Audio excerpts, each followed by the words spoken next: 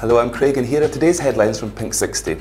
A scientist at USC in California has announced a breakthrough in the search for an HIV cure. Using a virus to hunt down and latch onto infected cells, he believes that suicide gene therapy can then be used to destroy them. Diana Nyad has given up her long-distance world record attempt after suffering a shoulder injury and asthma. The 61-year-old braved strong currents and possible shark attack on the swim from Cuba to Florida, but she finally quit on Tuesday. Rioting in London this week has affected queer movie distributor Peccadillo Pictures.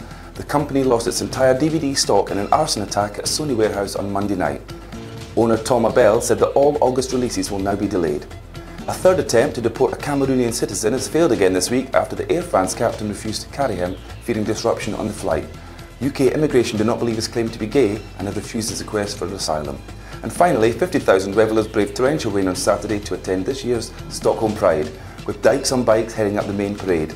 After a week-long celebration, London's Cabaret Performer of the Year, Miss Kimberly, headlined the weekend's closing entertainment. That's all for today. Join us again tomorrow.